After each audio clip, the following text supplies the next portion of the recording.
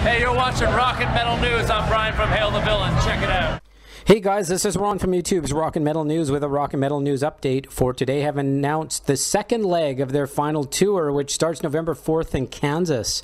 This is their farewell tour, and support for this leg comes from Norma Jean and My Epic and one other band that's yet to be announced. The first leg has Gideon, Wage War, and Rival Choir. You can check out the dates for the second leg of the tour in the description of the video. This is Ron from YouTube's Rock and Metal News. Thanks for tuning in.